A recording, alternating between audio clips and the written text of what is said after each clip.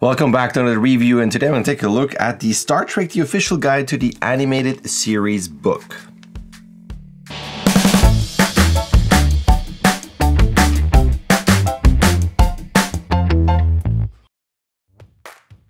I have to admit, I never watched the show as a kid. I don't think I remember seeing this in Switzerland on TV, but I was somewhat aware of it. And then Netflix started streaming it and I watched them. And despite the limited animation, given the format and the budget, it's understandable. But it was still fascinating to watch because they had all the voices, had new music for the show, and the stories were actually pretty cool, especially Yesteryear, the one about Spock. You should watch that. So when they announced the official guide to the animated series, I was very, very excited. So let's check this out and see what's in there.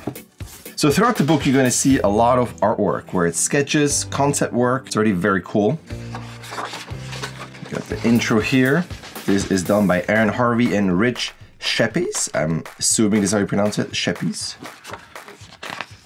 Even here in the contents, you have sketches, you got model sheets, storyboards. It's really very cool. I'm a big fan of this. When you got little early on sketches, these are final frames from the show, dedicated, and an intro. And you got early sketches. Spock. Look at that. See, that is just super cool. You see the early versions of the characters. This is the animated version. This is the animated concept art. And the book gives you a good introduction to what was going on at the time, what it accomplished. You can see here, it's a little bit of a story, some of the awards that it won, a bit of a production update with the creator, Gene Roddenberry. And it's full of little stories and photos and behind the scenes. Very, very cool. Gives you a bit of a background of how this animation got started, the company who did this and why, and the budget. And then you have things like this here, where it's from script to screen. It's a 2-page spread explaining the whole process from script all the way down to the finished episode, which is again, very, very cool.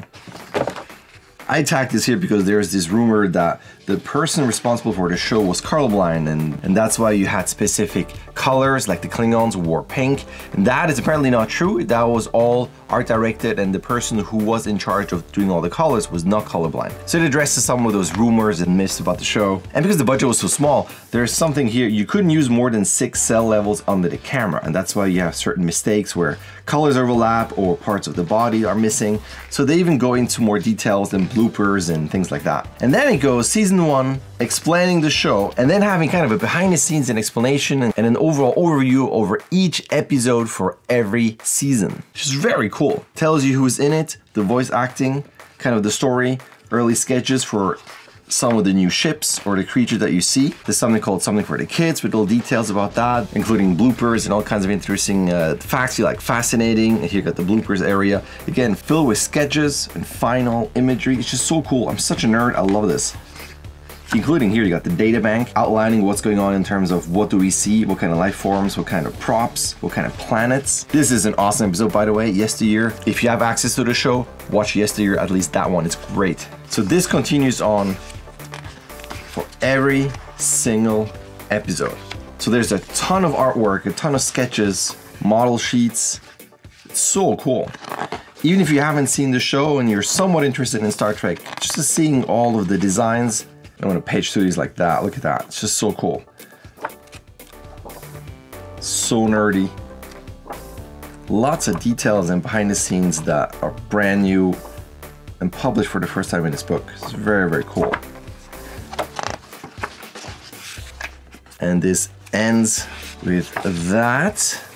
And then it goes into the series legacies with more information about what happened afterwards, the influences, and of course the merchandise and the toys. And with an afterword and the acknowledgements here with the 2 in Star Trek uniform. And there you go. That's the end of the book. Backside. It's really, really cool. As an animation nerd, it's awesome to see all the details and the sketches and the designs, like I said. And on top of that, if you're a Star Trek nerd, seeing all that for the first time is super cool. You can get the show on DVD and Blu-ray as well if you're interested. Link in the description, of course. So there you go, this is the book, and it says here for $34.99 you can get that in the US. If you check it out on Amazon, it is $31.49. And I want to link the Amazon product page in the description. Of course, you can get this wherever you can. That's it, that was a quick look at the book. If you have this already, the comments are open. Let me know what you thought about it. That's it for me. And I think the next one is going to be this one. I want to take a look at this book too. That might be the next one book-wise. But then again, these are probably gonna be first, that one, and number 2.